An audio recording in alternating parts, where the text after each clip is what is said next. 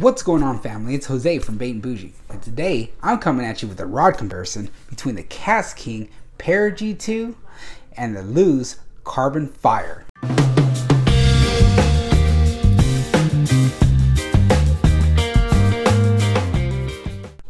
So the reason why I'm comparing these two is because they're about in the same price range.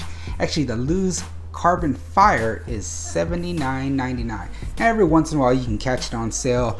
I know I got mine, it was $59.99, somewhere around that range. And the KastKing Perigee II is actually $59.99 off of Amazon. I just got the Lew's, and it's a great rod, and it served me quite well. But how does it match up to the KastKing Perigee II?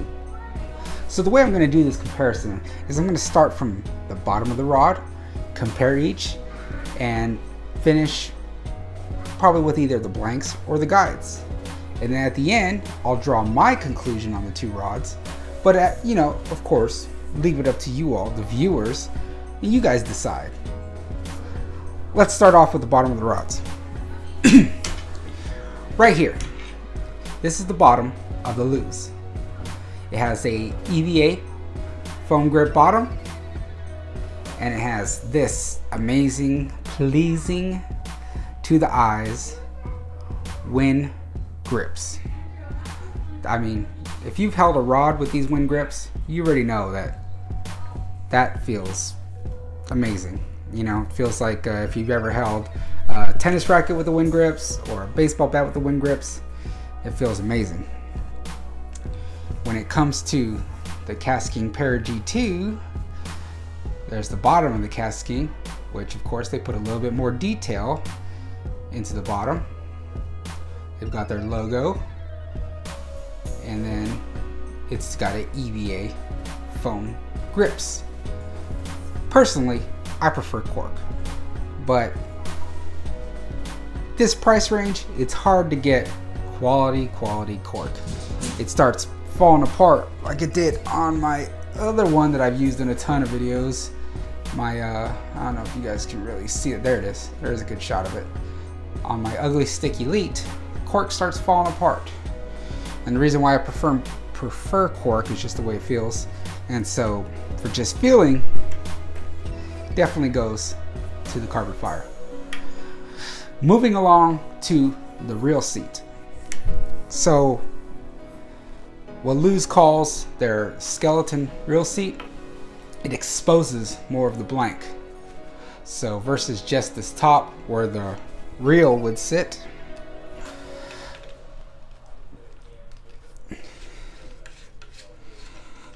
let's try to get this on right here. It does leave a little bit exposed on the side. I wouldn't call that exactly skeletonized because you really can't feel it. I mean, I don't feel it. Another thing I don't like too is when you clamp it down, it does leave the threads exposed on the reel seat. I don't like that. Yeah, it doesn't really affect performance, but sometimes you feel it and it's just unpleasing to the eyes. Moving along to the KastKing. So the KastKing has a skeleton, what I would call a true skeletonized reel seat. As you can see, the carbon fiber poking out right there at the bottom. And I've got that right here. And the threads are at the bottom, leaving it not exposed so your finger won't get caught on it. EVA on the top.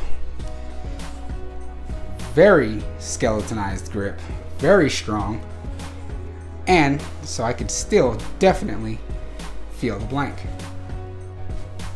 So definitely give that to KastKing. Let's go to the hook keep. The hook keep on the KastKing has the shark KastKing logo. It's right up here up top. The Lew's is all the way down on the bottom. For some of you, that may not be necessarily an issue. For me, if I'm doing my drop shot, When I do it on this, well, then the weight kind of just drags on the bottom.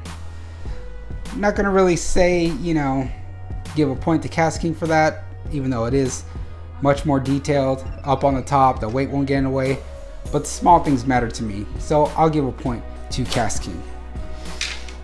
Quick comparison of what these rods are. They're both 7 foot. This is the medium. This is the medium also. Moving along to the guides. So, the guides on the Lew's.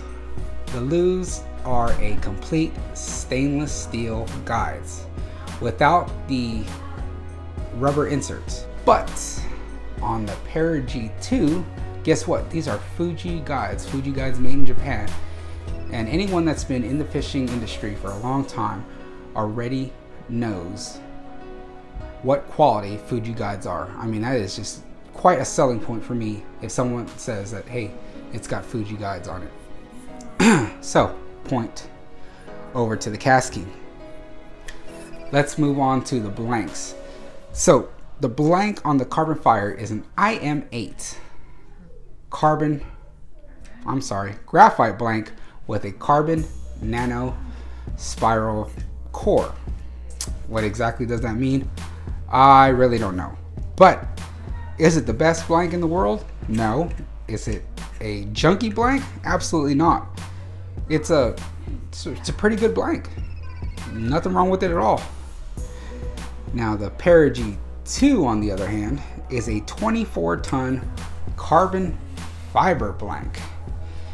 And as you probably noticed as I was moving it up and down here, you can see all the carbon fiber flossing out all the way until, I'll move it this way so you can see the Perigee II. It stops about right here. At that wrap it stops, and then it just goes to just more of a black matte finish. Like I said, they're both 7-foot mediums spinning rods because I do a lot more than just normal finesse fishing. I like to do what I call the split shot rig. Every once in a while I will wacky rig with spinning setups, but they're not ideal for Ned rigging. They're not ideal for drop shotting because you don't get exactly as much sensitivity at the tip. And I also don't like carrying 2 rods with me. So that is a problem with fishing with a medium. So guess what? KastKing's got you covered, because for the same price, look at that right there. This is actually a 2-piece. I don't know if y'all can see that right there, but this has that M with that medium on there. You take that off, you put the second tip on it, medium light, and now you have a 7-foot medium light on it right there. 2 rods for the price of 1. This is the Perigee II 7-foot medium 2-tip. So it comes with 1 tip that's a medium and another tip that's a medium light. And it definitely has the action of a medium light fast tip. Still with the Fuji guides and everything. So during this comparison, the only way where I see that this rod beats this is, of course, is in the wind grips. And honestly, at this price point, I think honestly that's what you're paying for, is that carbon, that is in the Carbon Fire, is that wind grip. Because this one at $20 less, it beats it in every single category. 24-ton carbon fiber blank, you're getting an excellent, a real, unlike this one, real skeletonized reel seat, excellent EVA foam handles, very much detailed Fuji guides, and 2 tips. You can get it in a 1-piece if you're not into 2 pieces, but if you choose to get the 2-piece, you can get twin tips. You can get a medium with a medium light, because I do a lot of finesse fishing. Or if you don't want that and you say you just like to use spinning rods, period, you can get a medium heavy, so you can Texas regulate your spinning reels if you choose to. So you can get a medium heavy medium, or you can get a medium light. But that's just my take on it. The Perigee II is now my full-time spinning rod, and matched up with my Sharky 3, I mean, doesn't get much better than that. So anyways, tell me what you think. If you like this video, hit that like, subscribe down below please, and as always, y'all are my family. I appreciate you, so let's get it.